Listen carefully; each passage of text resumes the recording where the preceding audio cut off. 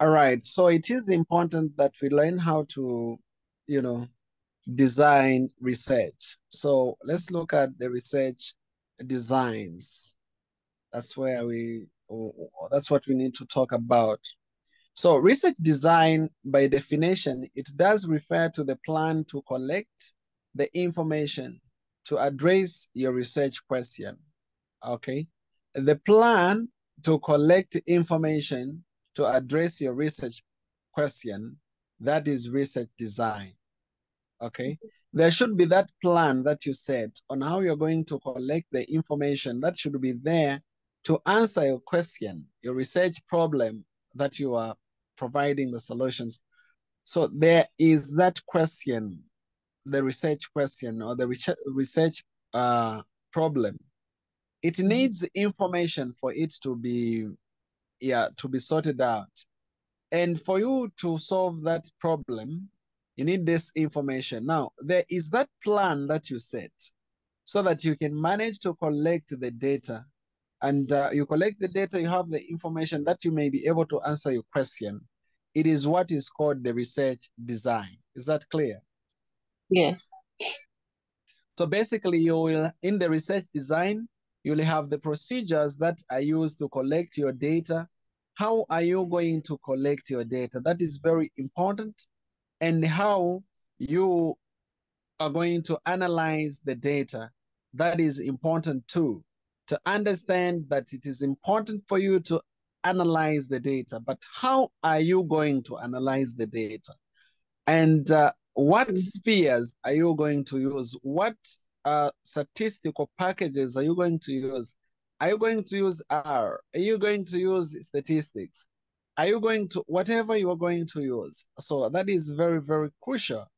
And it's very important in data analysis.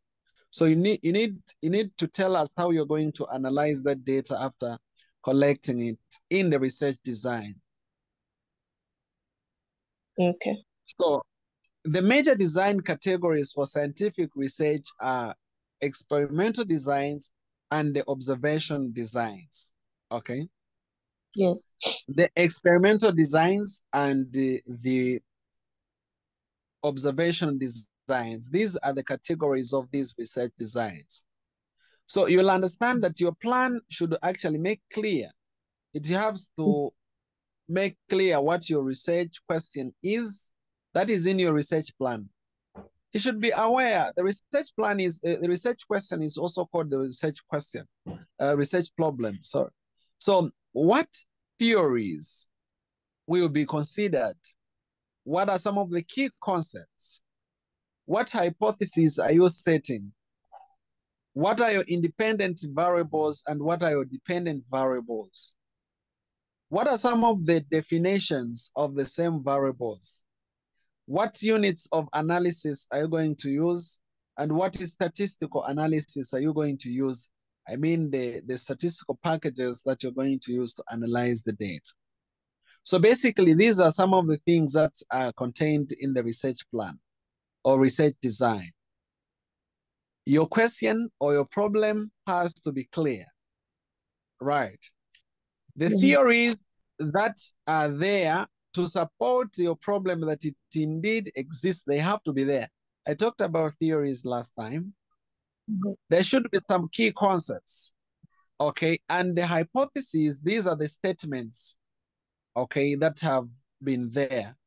And you have to tell us among the variables that you're going to use, which ones are independent variables and which one will be the dependent variable.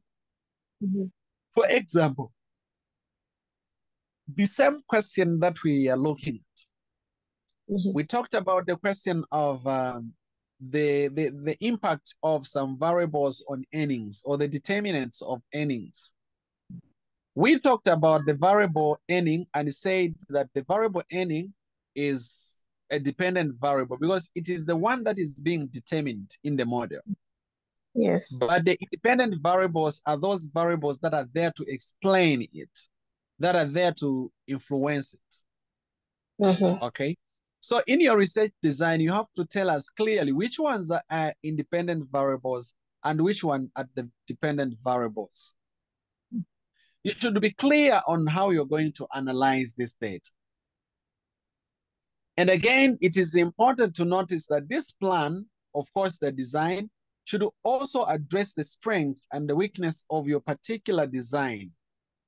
How strong is your design? What are some of its weaknesses? Because every design, it gives us pressure. Like there are some problems or there are some of the things that it does not address.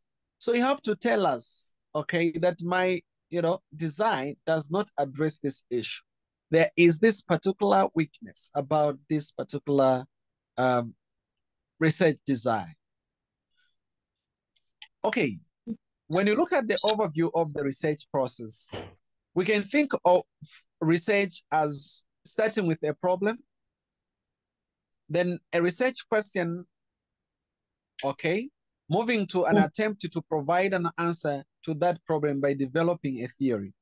I'm just now repeating the same things if you followed. Yeah. Right. We are finding the problem.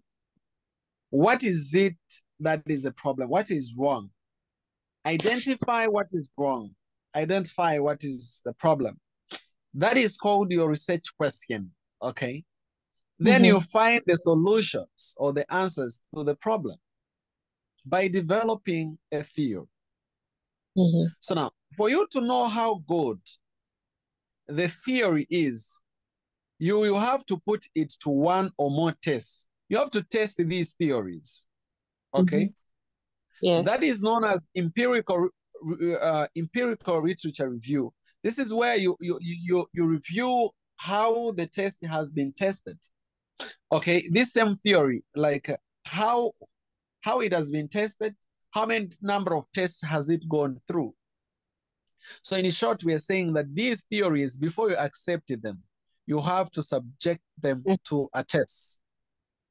Now, to test the theory, we deduce one or more hypotheses from the theory, right?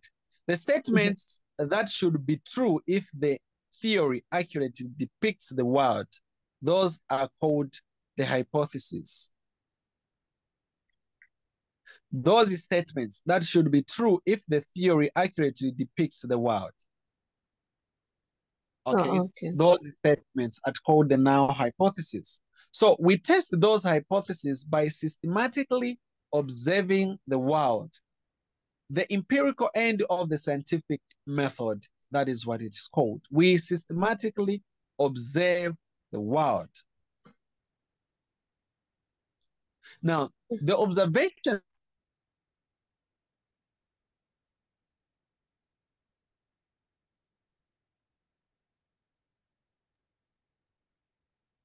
the observations that you make, they allow you to accept or to reject your hypothesis. That is by providing insights into the accuracy and the value of your theory. Those observations are conducted according to a plan or a research design. Those observations that you're going to make, they will allow you to either accept or reject the hypothesis. Right. Now, once you have detected that, you will understand that these observations, they are conducted, okay, according to a plan or a research design. The research design should tell us exactly how we are going to conduct this research. That is very important. Okay. What you should note now when it comes to the issue of internal and external validity of the research design, you should note that not all designs are created equally. There are basically some trade-offs we make when opting for one type of design over another. Okay? So not all those designs are created equally. You have to trade off. That is to say, you have to choose, okay, between them. Since they are not equal, these research designs, you have to say, okay, I will choose this one because of this and this. Of course, there should be some reasons as to why you are choosing that particular design. Now, the two major components of an assessment of a research design are its internal validity and its external validity. Before you choose this research design, you have to examine the validity of the research design. By internal validity, we mean that we can make a causal statement within the context of the study. That is to say, we can see that the independent variables are there to cause the dependent variable behave in that particular way it does behave. Oh, okay. In simpler words, we can say that the causal statement means that we are able to show that these independent variables are impactive in the model, like they have some impact on the variable in question. Now, to make that statement, we need to satisfy the conditions of causality that we identified previously. There are those statements of causality, the conditions of measuring whether one variable causes or has an influence on the other variable. Okay, we have to test them. Okay. So the major challenge is the issue of the spuriousness that I talked about last time.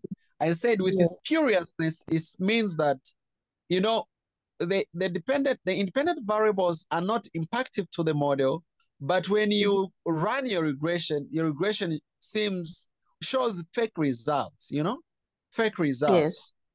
But, there's these variables that do not have, influence to the model or to the dependent variable. But when you run your regression, they seem as if they have an impact, which is not actually true. So that is a problem that we are talking about.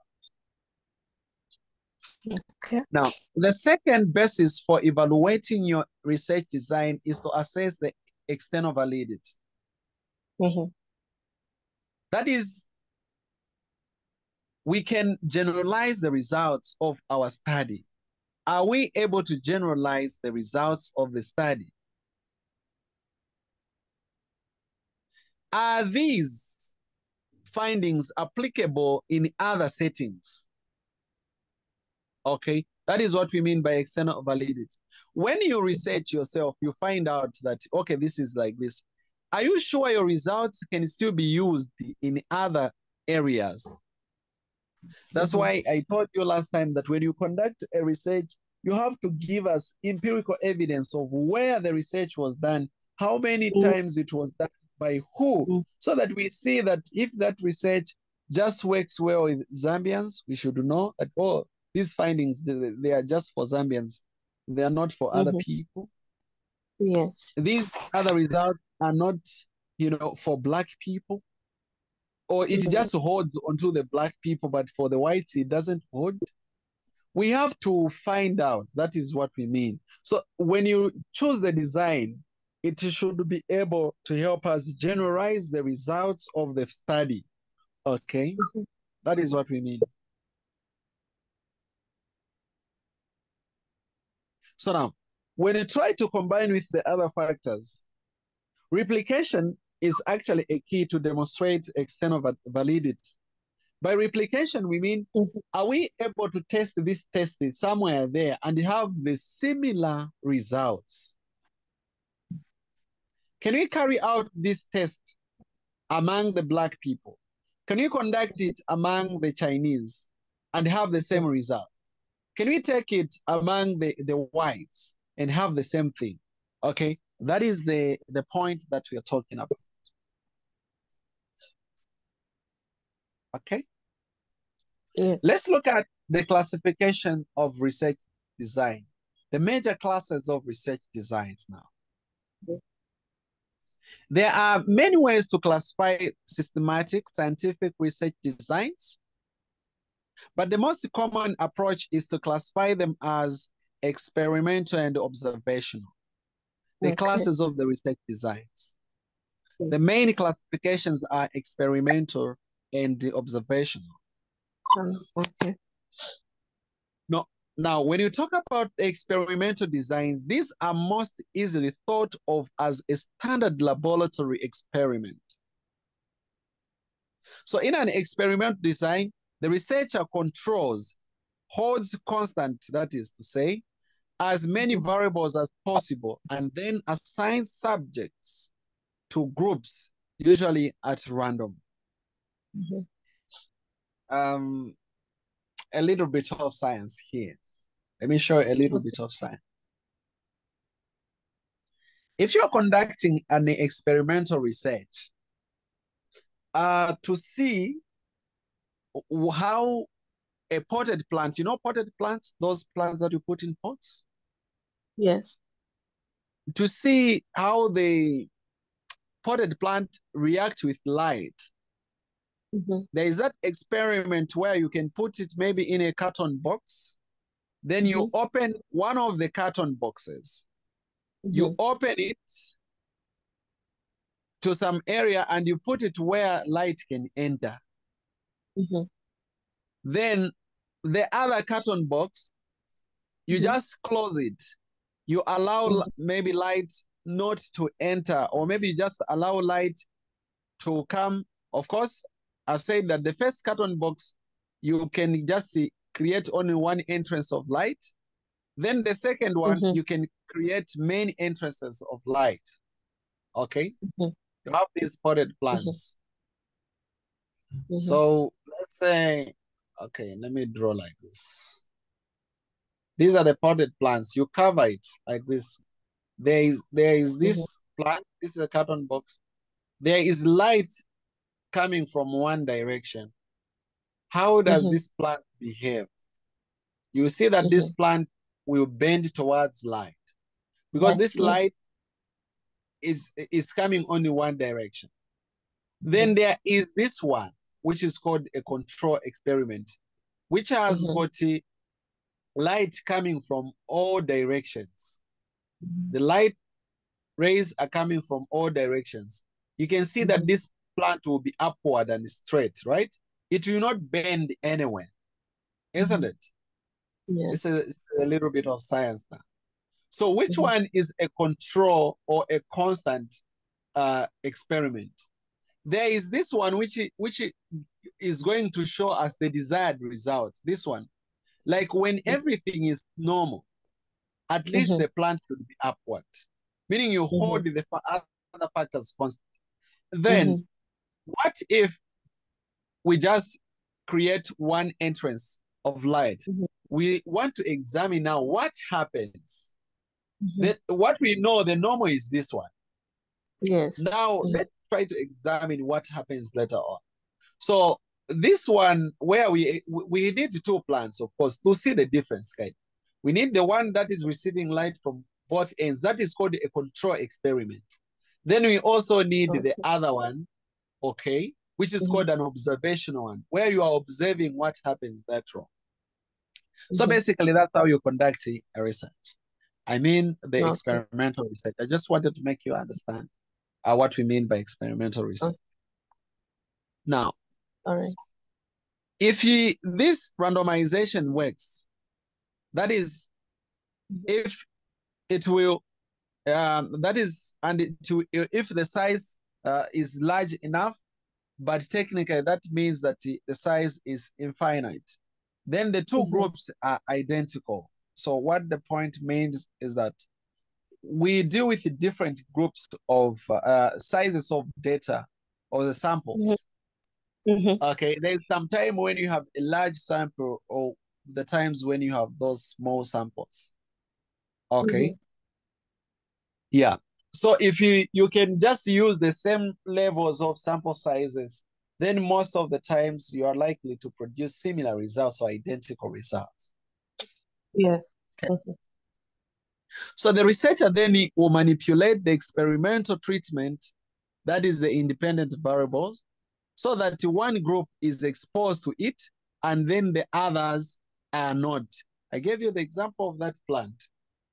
One plant is exposed to all the variables, that is to all light. Light is coming in a balanced way, then the other one is not balanced. That is what we meant, that one group is exposed, the other one is not exposed. So we are holding some factors constant. We'll show you how to do that technically. So Okay. the dependent variable is then observed. We are checking the behavior of the dependent variables. Asa, make clear what you say. You have the earnings. I'm using the same example so that you may understand. What variables do we have?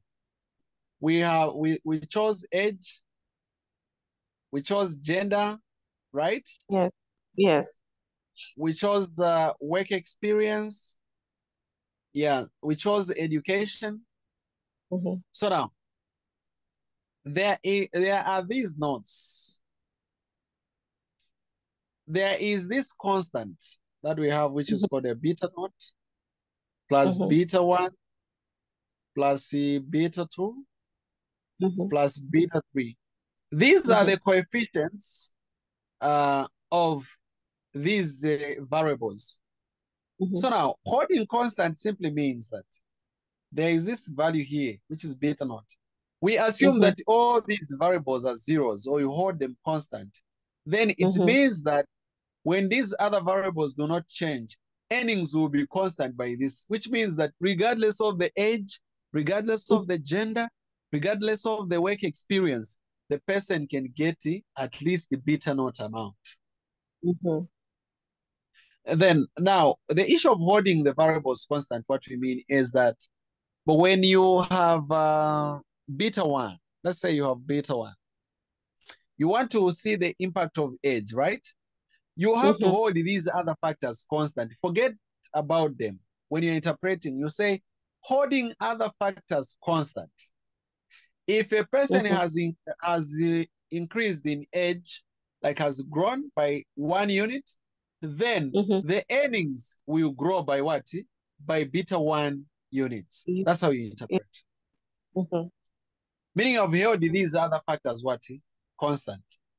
If you want to interpret on gender, you can say when you hold all other factors constant, other variables like earning, like age, work experience, education, then if a person is male, then their probability of earnings shall increase by what? By beta 2 units. You get the point? Yes. Then when you are interpreting on work experience, you can say holding other factors constant. If a person has increased their years in work experience, then earnings will increase by beta 3 what? Beta 3 units. This is what we mean by holding other factors constant. We assume these other variables are not what? Are not there. Okay? Then we examine the impact of one variable. See how much power it has on the dependent variable. Don't worry, you'll be happy when we get there. Yeah, so this is where we're going. So in other words, the conditions that need to be satisfied to demonstrate causality can be met with an experimental design. It is unfortunate to learn that in the social sciences, the artificiality of the experimental setting often creates suspect external validity. So usually in social sciences, it's a little bit different and a little bit difficult to do experiments. Now, consider a study that seeks to understand the effects of a news story on views towards climate change through an experiment. So a good researcher will do things that minimize the artificiality of the setting, but external validity will often remain suspect. That is to say, we will always not be sure about the impact of these results. We cannot really generalize the results, okay? Still, we can be skeptical, like, are these results applicable to everyone around? Observational designs now. So the observational designs, they tend to have the opposite strengths and weaknesses. Usually in an observational design, the researcher cannot control who is exposed to the experimental treatment. Therefore, there is no random assignment and there is no control. That is what happens in observation. Like there is nothing like, you don't have the control experiment, you get. That is what Yes. happens under observation. You have no experimental treatment. Look at this. Does smoking cause heart diseases? Is the question. So a researcher might approach that research question by collecting detailed medical and lifestyle histories of a group of subjects. Okay. Now, if there is a correlation between those who smoke and heart disease, can we conclude a causal relationship? That's a question. Can we really say that smoking causes heart diseases? So generally, the answer to that question is no. We cannot really say that, smoking only causes heart diseases, because any other difference between the two groups is an alternative explanation, meaning that the relationship might be spurious. You might find the other groups of people that might be smoking, but they don't have those heart diseases. You might still have other people that don't smoke, but they have heart diseases. So now that's a question of causality. So now, for better or worse, though there are fewer threats to external validity because of the natural research settings, that's what usually happens under observational research. Now, a specific type of the observational design, it is the natural experiment. The natural experiment requires mention because they are increasingly used to great value nowadays, what we call the natural experiments. In a natural experiment, subjects are exposed to different environmental conditions that are outside the control of the researcher. But the process governing exposure to the different conditions arguably resembles random assignment. So whether, for example, is an environmental condition that arguably mimic random assignment or not, so that is what usually happens. Maybe let me try to make it a little bit more clear. Okay. In a natural experiment, what you do, you subject these different groups to different environmental conditions. For example, you want to examine only what motivates people at the places of work. You will expose people, your group, you divide people in different groups. You want to experiment. Others, you get them, you increase their salaries and check if they're going to be more motivated. Others, you will not increase their salaries, right? And see. You want to see the impact. Who is more impacted? You get other variables again. Others, you just improve their working conditions. Then to others, you don't improve. What if others, you don't improve the working conditions, just improve the salaries, or you leave the salaries constant, but you improve the other working environment around them? How does that motivate them? So you can try to adjust as many variables as possible in observational research, but all of them, you are subject them to different conditions, and then you'll be able to generalize. Okay? Yes.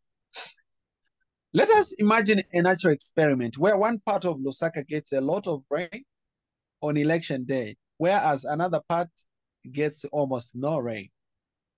The researchers do not control the weather, but they might argue that patterns of rain are basically random at the very least. This is a non-dependent variable in the model. This variable, it is not determined within the model. That is what it means to be exogenous. That is to say, we have no control of that variable. Now, if you buy this argument, then you might use this as a natural experiment to estimate the impact of weather conditions on voter turnout. Now, because the experiment takes place in a natural setting, external validity is less of a problem because this is a natural setting. But since we do not have control over all events, we may still have internal validity questions. Now, let's have the threats to validity. What are some of the threats to validity? To understand the pros and the cons of various designs and to be able to better judge specific designs, we need to identify specific threats to internal and external validity. Right. So it is important to note that primary challenge to establishing internal validity in social sciences is the fact that most of the phenomena we care about have multiple causes and are often a result of some complex set of interaction. Right. So I'm repeating the point. The challenge that we find usually in the social sciences when we want to establish internal validity, it is that most of the phenomena, the events that we care about, they have a lot of causes. Okay. And they are often as a result of the complex set of interactions between the variables. Let's just say that the same example of earnings. We cannot say that education impacts your earning. Like what determines how much someone should earn is just only education. Why shouldn't we conclude like that? There are many other variables that affect what? Earnings. We mentioned the age, we mentioned the gender, we mentioned the what, we mentioned work experience, among others.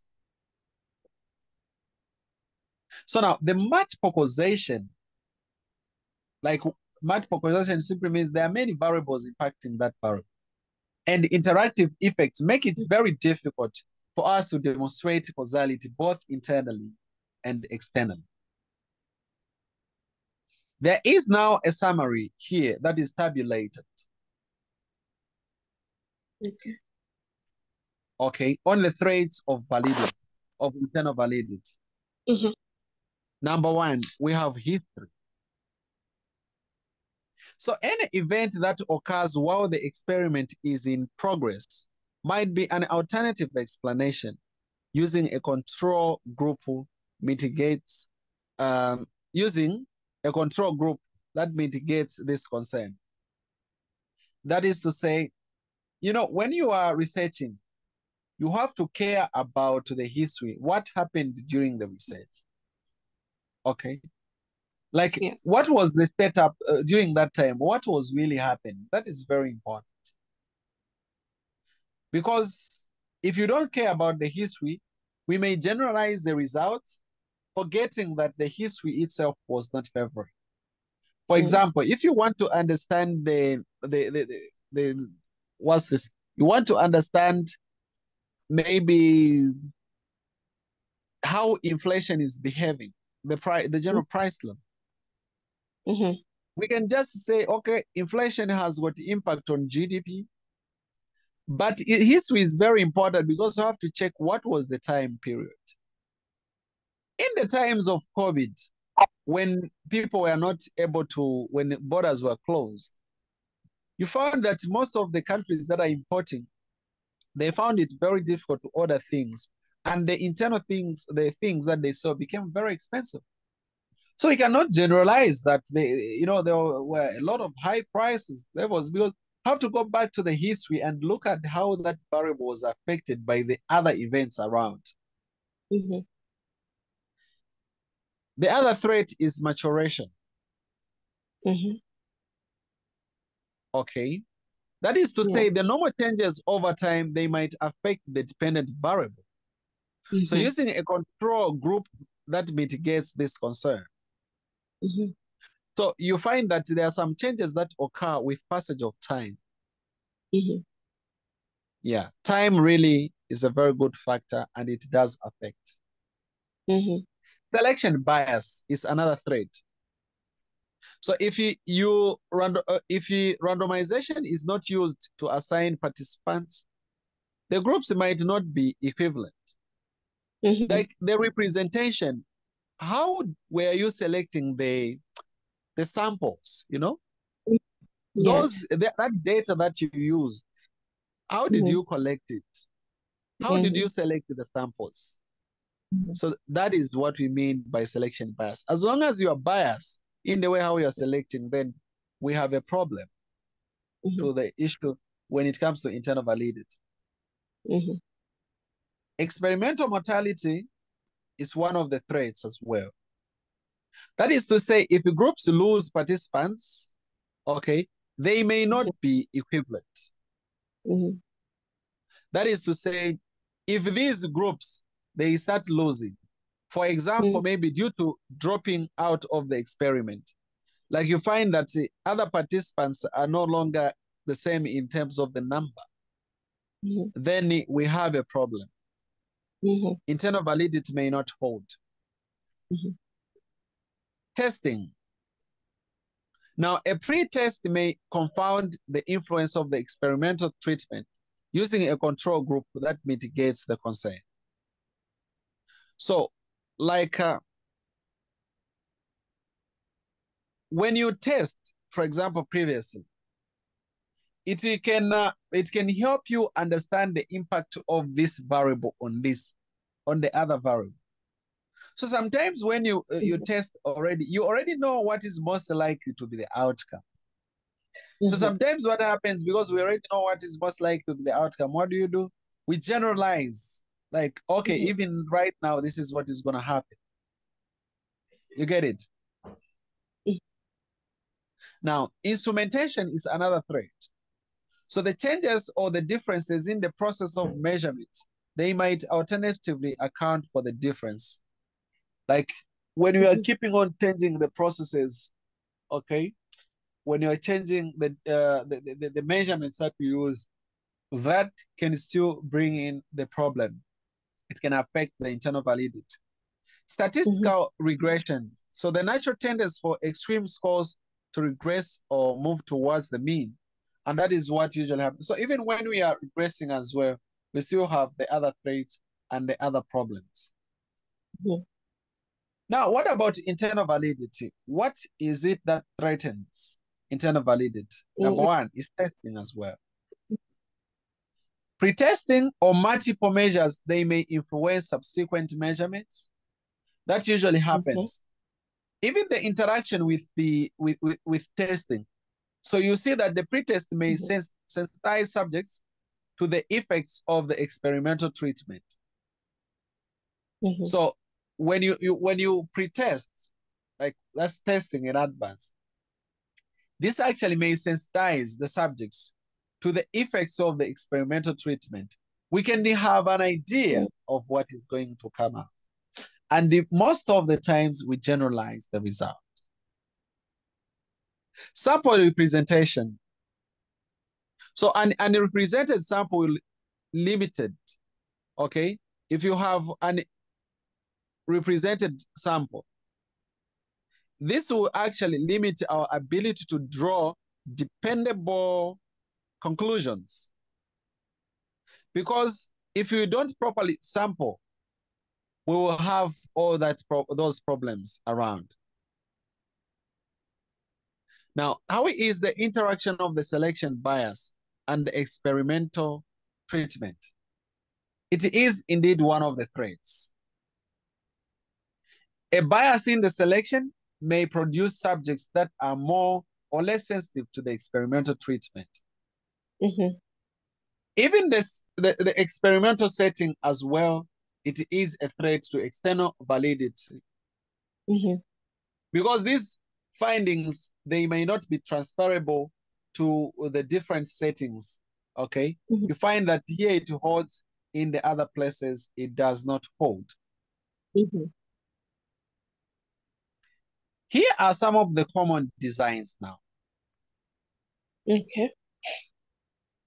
The post-test only design, number one. In this design, subjects are randomly assigned to one of two groups, with one group receiving the experimental treatment. This is almost the same like the example that I showed you for the plants. So there are advantages to this design in that it is relatively inexpensive and eliminates the threats associated with the pretesting. Now, if randomization worked, the pretest measures would be the same.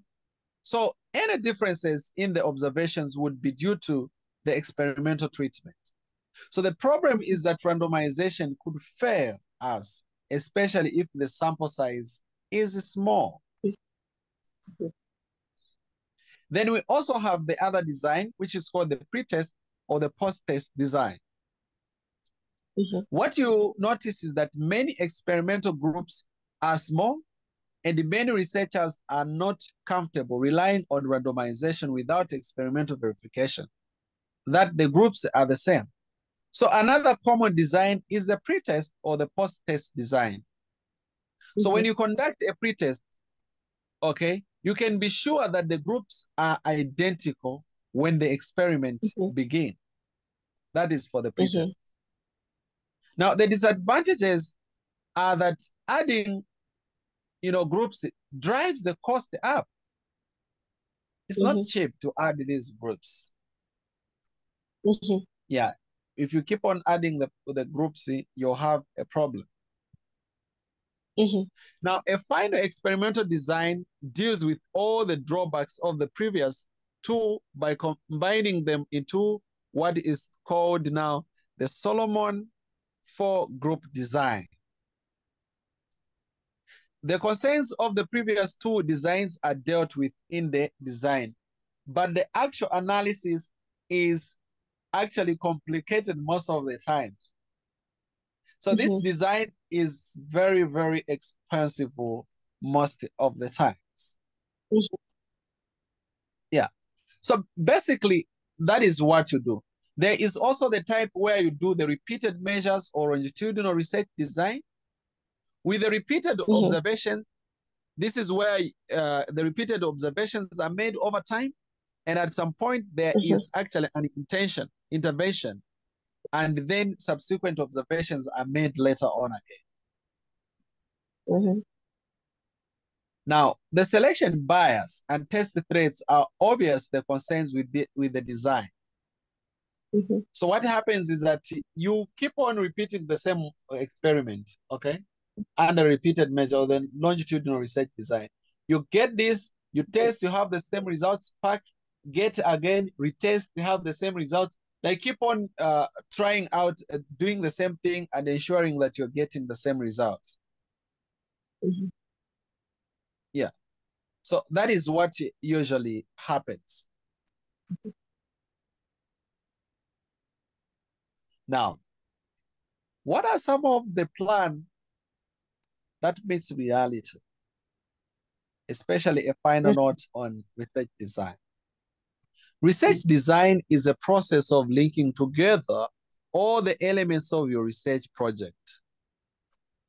None of the elements can be taken in isolation, but must all come together to maximize your ability to speak to your theory. While maximizing internal and external validity within the constraints of your time and budget, that is what has to be done. Now, the planning process is not straightforward. It is not. And additionally, there is no single right way to design a piece of research to address your research problem. So the different scholars, for a variety of reasons, would end up with quite different designs for the same research problem. And now the design, they can include the trade-offs. You have to trade off.